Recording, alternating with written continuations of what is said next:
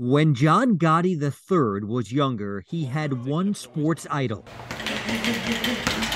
The man who was the subject for his 8th grade school project. The same man he's hoping to knock out on Saturday. The one and only Floyd Mayweather. Biggest fight of your life? Biggest fight of my life by far. This Saturday in Florida, Gotti, an Oyster Bay Cove native, will face legendary boxer Floyd Mayweather in an 8-round exhibition. The fact I'm in this position to fight him it's a pinch me moment. I don't even know how we got here, but we're here. Because this is classified as an exhibition, the only official way John can win is if he knocks out Floyd Mayweather, something that has not happened in Floyd's 50 pro fights.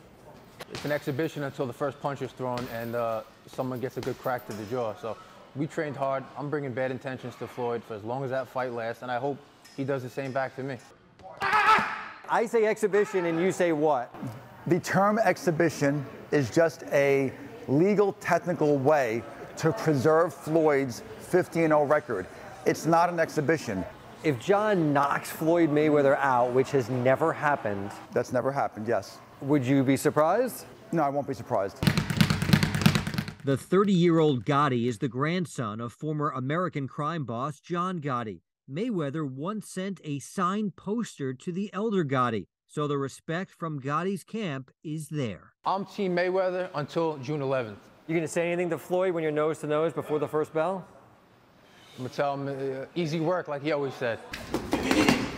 For NewsdayTV, I'm Stuart.